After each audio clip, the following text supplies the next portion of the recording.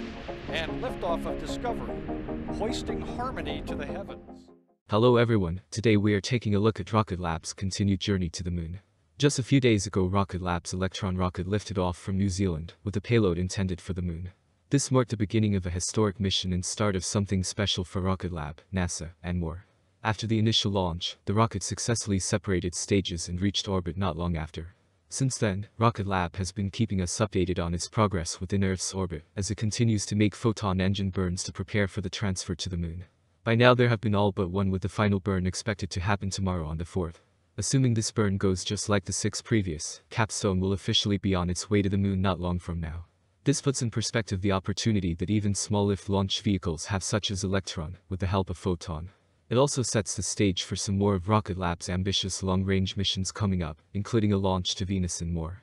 Here I will go more in depth into some of the recent updates Rocket Lab has provided, what is left, and what to expect in the coming weeks regarding CAPSTONE.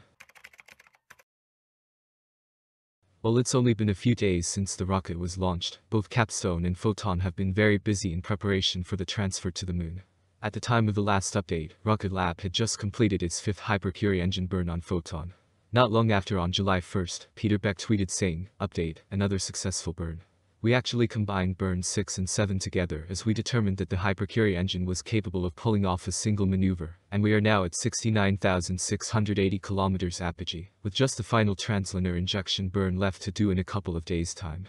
On the same day, Rocket Lab clarified by mentioning, "The moon just got a little closer. We successfully ignited Photon's Hypercurie engine a 6th time, raising CAPSTONE's apogee to 69,680 kilometers.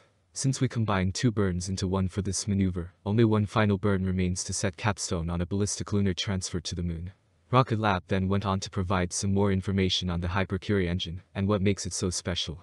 Later, on July 1st, they pointed out, "The Hypercurie engine is designed and built in-house by our team, and CAPSTONE is its first mission. So far, engine performance is far exceeding expectations, setting us up well for our upcoming missions to Mars and Venus with Photon." They tweeted again soon after saying, "This small but mighty engine. It has now propelled lunar Photon almost 70,000 kilometers from Earth. On July 4th it will accelerate lunar Photon to 24,500 miles per hour, 39,400 kilometers per hour, setting CAPSTONE on a ballistic lunar transfer trajectory to the moon, in support of NASA's Artemis program." This tweet included an up-close image of the engine. Finally, the company provided one last update mentioning, "The Hypercurie engine has now spent 4 days conducting precise orbit-raising burns to increase lunar Photon's apogee. A single lunar Photon orbit of Earth is now taking 23.5 hours. The moon is getting closer." They finished by saying, "Lunar Photon, pictured, is not the first Rocket Lab-built spacecraft, nor will it be the last. Recently we were selected by MDA Space to lead the design and manufacture of 17 spacecraft buses at 500 kilograms each for Globalstar's new low Earth orbit satellites." Here we could see another image of the lunar Photon spacecraft. It's clear from these updates and progress reports that not only is the mission going very well so far, but Rocket Lab is also getting excited about its other upcoming interplanetary missions. Now that we know more about the current progress of Photon and the CAPSTONE payload, we can take a closer look at some of the recent reactions to the mission and what to expect in the coming weeks. CAPSTONE is an example of how working with commercial partners is key for NASA's ambitious plans to explore the moon and beyond, said Jim Reuter, Associate Administrator for the Space Technology Mission Directorate. "We're thrilled with the successful start to the mission and looking forward to what CAPSTONE will do once it arrives at the moon. CAPSTONE is currently in low Earth orbit, and it will take the spacecraft about 4 months to reach its targeted lunar orbit. CAPSTONE is attached to Rocket Lab's Lunar Photon, an interplanetary 3rd stage that will send CAPSTONE on its way to deep space." Shortly after launch, lunar Photon separated from Electron's 2nd stage.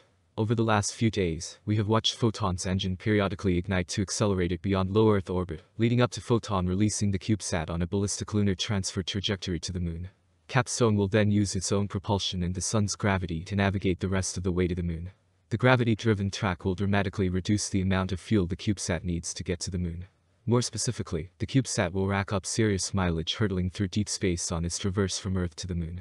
Assisted by the sun's gravity, it will reach a distance of 963,000 miles from Earth, more than 3 times the distance between Earth and the moon, before being pulled back towards the Earth-Moon system. This sinuous track, called a ballistic lunar transfer, or BLT, follows dynamic gravitational contours in deep space.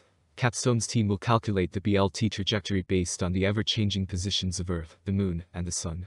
Expending little energy, CAPSTONE will cruise along these contours punctuated by a series of planned trajectory correction maneuvers. At critical junctures, CAPSTONE's team at Advanced Space's Mission Operations Center will command the spacecraft to fire its thrusters to adjust course. Terran Orbital Corporation in Irvine, California, designed and built CAPSTONE and developed novel technology that allows the spacecraft to execute maneuvers while maintaining control of the spacecraft on thrusters only. Delivering the spacecraft for launch was an accomplishment for the entire mission team, including NASA and our industry partners, said Bradley Cheatham, principal investigator for CAPSTONE and chief executive officer of Advanced Space, which owns and operates CAPSTONE on behalf of NASA. We have already learned a tremendous amount getting to this point, and we are passionate about the importance of returning humans to the moon, this time to stay. At the moon, CAPSTONE will enter an elongated orbit called a new rectilinear halo orbit, or NRHO. Once in the NRHO, CAPSTONE will fly within 1,000 miles of the Moon's North Pole on its near pass, and 43,500 miles from the South Pole at its farthest. It will repeat the cycle every 6.5 days, and maintain this orbit for at least 6 months to study dynamics. CAPSTONE is a pathfinder in many ways, and it will demonstrate several technology capabilities during its mission timeframe, while navigating a never-before-flown orbit around the Moon, said Elwood Agassiz, project manager for CAPSTONE at NASA's Ames Research Center in California's Silicon Valley. CAPSTONE is laying a foundation for Artemis, Gateway, and commercial support for future lunar operations.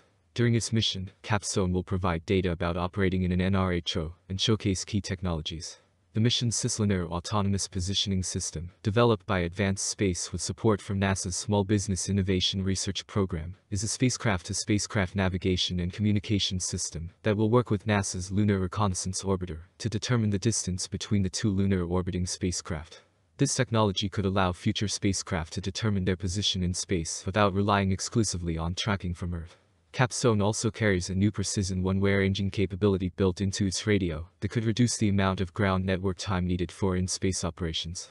In addition to New Zealand hosting CAPSTONE's launch, New Zealand's Ministry of Business, Innovation and Employment and a University of Canterbury-led team are collaborating with NASA on a research effort to track moon-orbiting spacecraft. New Zealand helped develop the Artemis Accords, which establish a practical set of principles to guide space exploration cooperation among nations participating in NASA's 21st century lunar exploration plans. In May 2021, New Zealand was the 11th country to sign the Artemis Accords. Looking back at the recent progress, the mission is doing very well. While Rocket Lab has stayed confident, the current achievement the company is making is very impressive. It also gives the industry more confidence in future ambitious missions the company is working towards like Mars and Venus. So far the mission to the moon has been very exciting to watch and keep up with. Currently, the lunar Photon is preparing for its final engine burn before leaving Earth's orbit and heading to the moon. Months from now we should expect to see the payload arrive and gather important information for Artemis and more. We will have to wait and see how it progresses and the impact it has on the space industry. Thank you very much for watching.